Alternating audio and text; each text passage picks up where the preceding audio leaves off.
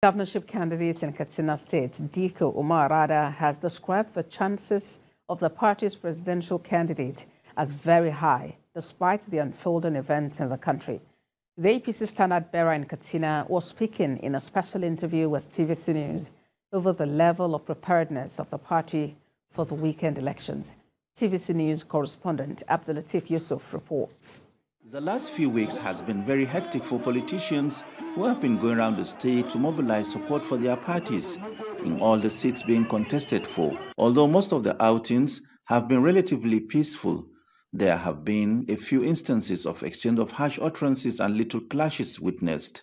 Now that it's only a few days to the general elections, the police alongside other stakeholders have decided to take preemptive measures to ensure free and fair elections. These pacts or agreement by candidates or political parties have a veritable instrument used in shaping the conduct of political parties. Katsina State has been known for orderliness and violent-free elections, but stakeholders believe a peaceful accord is a necessary step towards strengthening democracy.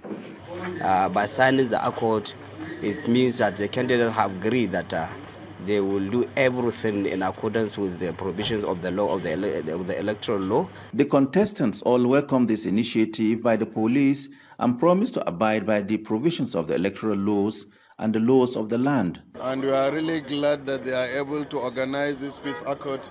And this is something that will strengthen our democracy, and this will give us peace and tranquility in our state. At the end of the day, whoever emerges as the gubernatorial candidate of Katsina State or the winner of the gubernatorial election, we should all join hands to support him. The police, on its part, reassures the public its readiness to abide by the code of neutrality and professionalism during the elections.